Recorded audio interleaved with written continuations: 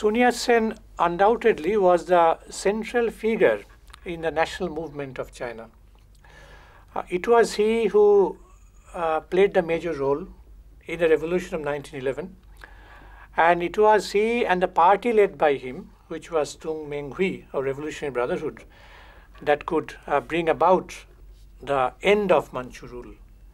So it was in 1911 that Manchu rule came to an end, and in its place was formed the republican form of government in China. Sun Yat-sen formulated some major principles. He formulated the 3 principles of the people. And after the revolution, some years after the revolution, he came up with his 3 major policies. Policies which were somewhat different from his 3 major principles in a sense, because the Manchu rule was no longer there. That made the major difference between the 2 principles. Now, but Sun Yat-sen and the movement led by him had suffered from certain limitations. As for example, Sun Yat-sen in the pre-1911 phase did not make imperialism his main target of attack. In fact, he avoided making attacks on foreign powers because he felt that that might lead to the intervention by foreign powers, which would be detrimental to the revolution of 1911. That was one limitation. And the other point is that he could not address the problems of the peasantry. He was concerned with urban problems and not with rural problems. That was his limitation. Now, and it was because of these limitations and other factors also that the revolution 1911 was incomplete, and imperialist control remained in China. Feudal system also remained intact. Only the fact is that the Manchu rule was not there. That was the major difference. Now, it was these limitations which were overcome later by the Communist Party of China under Mao Zedong's leadership. And it was Mao and the party that he led that ultimately carried forward Sun Yat-sen's principles to some extent, and ultimately could accomplish the new democratic revolution of 1949. Sun Yat-sen was born in 1866 in a peasant family in village Choihung, district Xiangshan in the Guangdong province of China. And like all Chinese, he received his elementary education in a primary school, and then he was taken to the Hawaii Island by his elder brother, where he enrolled himself in a missionary school where English was the medium of instruction. And after some years of study in Hawaii, he returned to his native village, but by then his horizons had been widened, and so he found it very difficult to adjust himself to the secluded, restricted village life. And so the need for further studies naturally led him to shift to some other place. And it was in 1883 that he went to the British colony of Hong Kong. Hong Kong was the colony which was controlled by Britain after the signing of the Treaty of Nanking in 1842, we have pointed out earlier. And there he continued his education in English, and in 1884 he embraced Christianity. And he got himself admitted in a hospital, in a Canton hospital as a medical student, and he got a medical degree.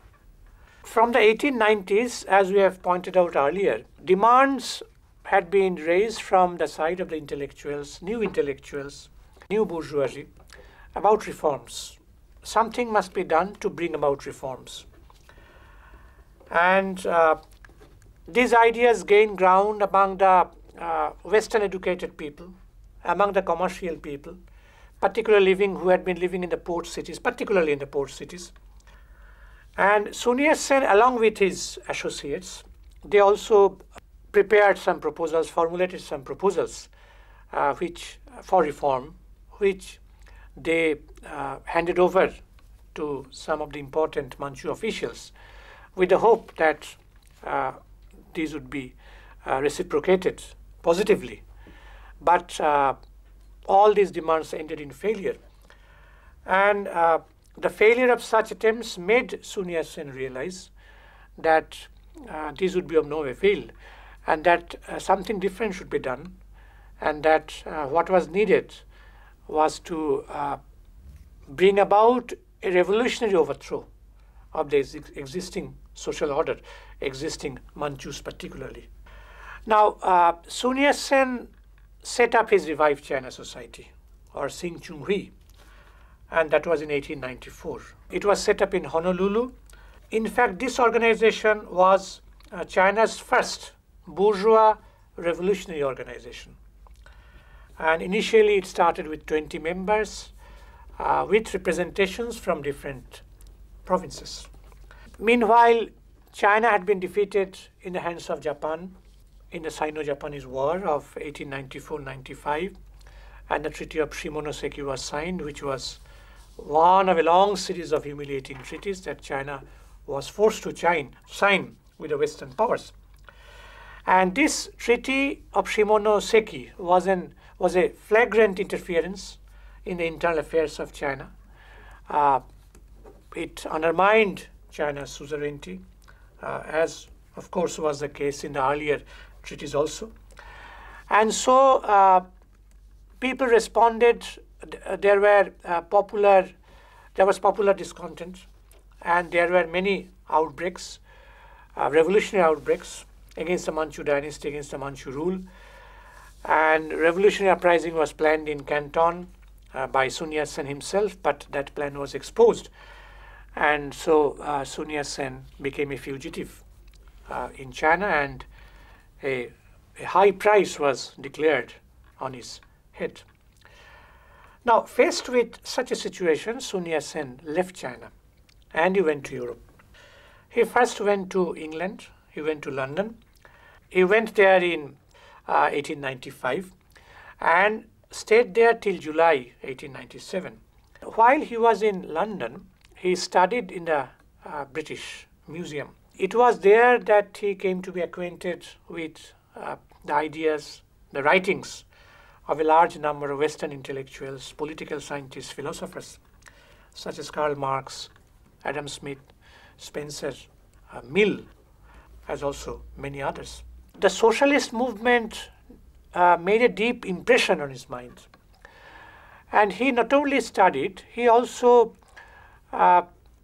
visited the slum areas. He was witness to many democratic movements that had been taking place in England. And he not only stayed in England, he also went to other European countries. And his observations he noted in his autobiography. What he felt is that even though democratic form of government was established in Europe, in England and other countries, the people in Europe, in the countries of Europe, were not at all happy, because there were many oppressed people also. The workers were there, and he was witness to the plight of the working class who had been living in the slum areas during that period. And he felt that despite democracy, the people of Europe had been thinking in terms of a revolutionary transformation in their own societies, in their own countries. New ideas began to take shape in Sun Yat-sen's mind. It has been pointed out by a scholar named Leo Sharman in his book on Sun Yat-sen that for Sun Yat-sen, the ideas of democracy and socialism came together. In Europe, in the case of Europe, democracy, meaning capitalist democracy, capitalism emerged at a particular point of time. And after that, there was a gap of some centuries or many decades. And it was then that working class emerged.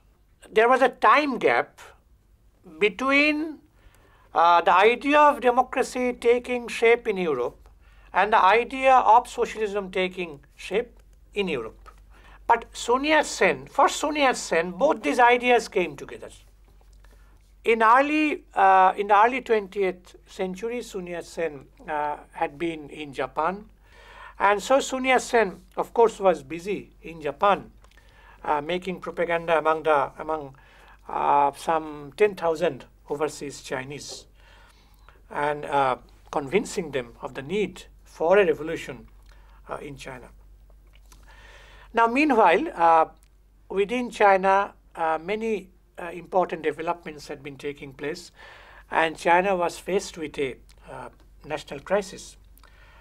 Foreign aggressiveness was receiving no check, and Sun Yat-sen felt that the humiliation of the court, Manchu court, definitely offered an opportunity for making revolution. He again planned an uprising in Huichao in 1900 and 1901, with forces mainly consisting of the Greenwoods group, Greenwoods armed group, secret society, as also the Triad Society. But these movements also, these attempts at insurrections also failed. These were crushed by the Manchu ruling clique. Now, then we have the another important development, and that was the Russo-Japanese War of 1904-1905. Now, and we know that Russia was defeated and Japan was victorious. The Chinese people could never forget the humiliation that they had to suffer when they were defeated in the hands of Japan in 1894-95. But now that same small country, Japan, could score another big victory over a big European, this time a European country. Russia was compared to, it was associated with the European continent. If Japan could defeat such a big European country like Russia, then there was no humiliation in China, which had suffering another humiliating defeat in the hands of Japan. So it removed the sting of China's own defeat suffered at the hands of Japan only 10 years before, only a decade before. And so Chinese people started to think why it became possible for Japan to score a victory over Russia. And they felt that it was a modernization that was possibly the main reason. That was also the period when Protocol of 1901 was signed, just 3 or 4 years before that. And the Qing government, the Manchu government, it had sold out the country to the foreign powers. And in fact, all the nationalities of China, in fact, there are about 56 nationalities. Han is the dominant nationality, 94th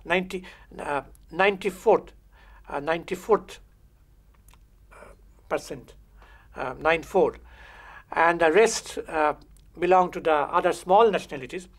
So all the nationalities, not just the Han, but all other small nationalities. Manchu was also another small nationality in China.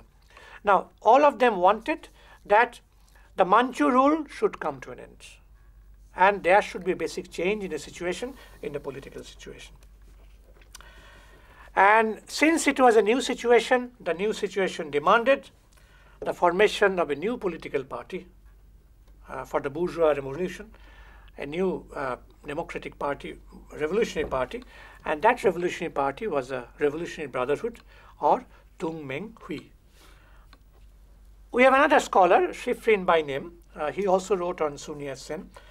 Now, Schifrin points out that Sun Yat-sen's main thesis was that all these anti-dynastic efforts should be unified.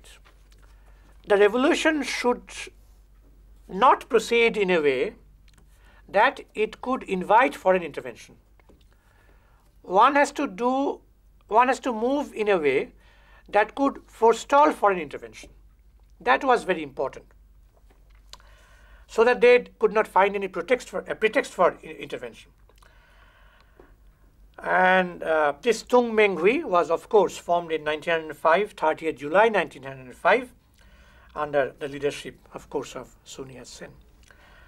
And this Tung Meng Hui adopted a program of revolution, and this program of revolution consisted of 8 documents, including the manifesto of the military government. That was one important document, and other was manifesto to the world, and it also adopted policies for general administration, foreign affairs, particularly armed uprisings in the various parts of the country. The main essence of Tung Meng Hui's political program lay in one slogan. One is, and that is to drive out the Manchus, restore Chinese rule, set up a republic, a republican form of government, and equalize land rights. These were the 4 basic principles on which the Tung Meng Hui program was based. And it was from this slogan that Sun Yat-sen developed his 3 principles of the people. One was people's nationalism, the second was people's democracy, and the other was people's livelihood. The most important element in these 3 principles of the people was that it wanted to free the peasantry from feudal control, from feudal yoke. And it played an important role in assailing the feudal system. It could not do away with it, no doubt about it. But it raised the demand. The attack was against the feudal system. There is no doubt about it. Some historians also point out that his program also contained elements of socialism. That is one view. But such a view has been contradicted by scholars like Israel Epstein. Israel Epstein points out that the socialist label put on it is illusory, simply because his program did not take into consideration the role of the working class.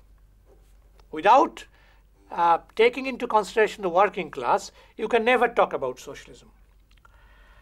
And the second limitation was that it ignored the link between foreign imperialism and feudal reaction in China. The Manchu rule, the feudal reaction, it was very much tied up with foreign imperialism. That could not be identified. These were the 2 serious limitations. Now, the first principle, as we have pointed out, was the principle of people's nationalism. And it aimed at the overthrow of Manchu rule and the establishment of the republican form of government. Sun Yat-sen's second principle was the principle of people's democracy.